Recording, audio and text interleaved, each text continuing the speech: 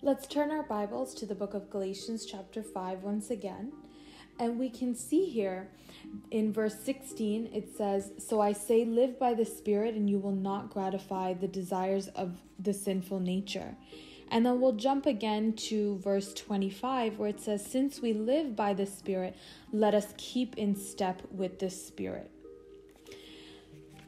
Now, we have been speaking about love, and that's the first fruit that we are discussing.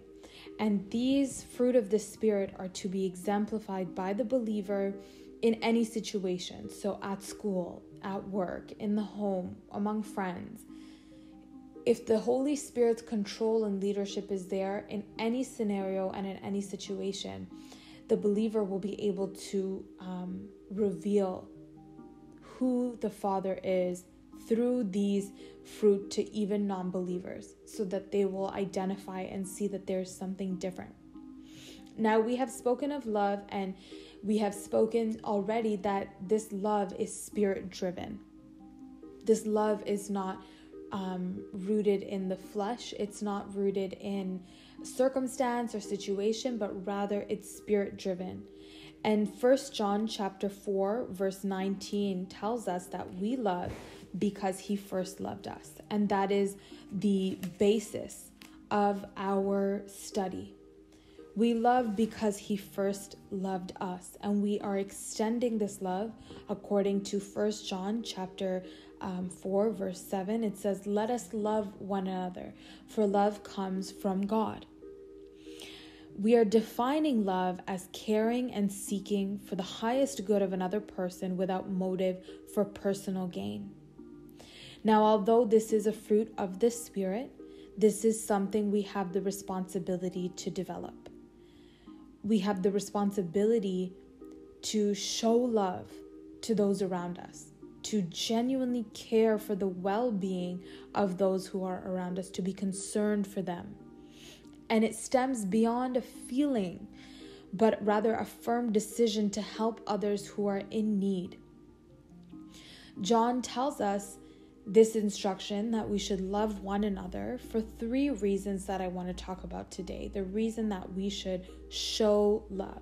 First off, what we've already looked at is that God is love. This is his nature. You can also see this in verse 10 of the same chapter. This is love, not that we loved God, but that he loved us and sent his Son as an atoning sacrifice for our sins. And this is the exact message that's written in John chapter 3, verse 16. He loved us first. And that is why we should display love to those around us. No matter the circumstance, display the love. And we should do this knowing the love of the Father and extend this to them. So that's number 2. We know the love of the Father. We've experienced the love of the Father. That moment that you decide that you accepted Jesus and you are going to accept Jesus, a real love dawns on you. And that experience should be exemplified through us and shared with those around us. Again, this is in the home, with your friends, with your family. We should love one another because love comes from God. And the third reason is because in doing this, in loving one another, God dwells within us. He dwells among us, in our homes, in our ministry, in our workplace, and his love is perfected within us. And you can see this in verse 12.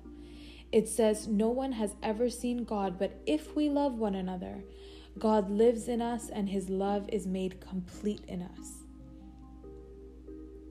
We've never seen God perhaps, but we have experienced his love. And if we love one another, if we care for one another, if we go beyond just a feeling, but reach a decision to help those around us, the love of the Father is being made complete. The love of the Father is made complete when we show love to each other. So I encourage you to show love in the home, to show love among friends. Be careful with the words that we speak, and allow the love of the Father to be made complete in any situation that you may find yourself.